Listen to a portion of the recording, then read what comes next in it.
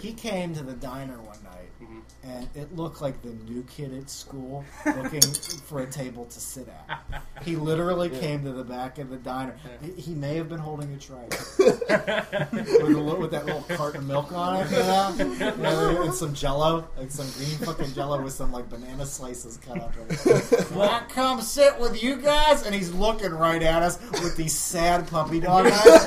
I'm one of the biggest dickheads you'll ever meet, and even I looked at this guy like, have a seat. How do you say no to that? The show that I went to with him in December. That's right. I was actually with him and the rest of my family, and we were having like an early Christmas. So it's like 2 o'clock. He's like, hey, if this isn't wrapped up in an hour, I need to leave. And I was like, oh, why are you leaving? Why are you leaving? It's like because I have off work for once. One of my friends is taking me out to Elizabethtown or wherever for a comedy show. And my uncle's sitting across the room. And he goes like he's had to take a shit for quite a while, but he doesn't want to move because he's afraid if he gets up, it's just going to all spill the fuck out.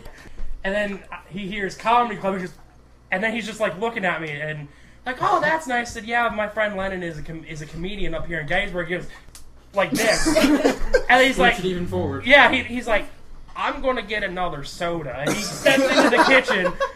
And then he's in the kitchen for a good long time, just like hiding out in there. And I get up and I go to the kitchen to get another soda, and like he's facing the wall, and I come in the kitchen. He turns around and goes, "Oh, hi." and I know that he's the Keith Lowe at the comedy zone because we've had conversations about it, and he's gotten pictures and videos and such. And he has to look like, I have a secret that I want to tell. Yeah.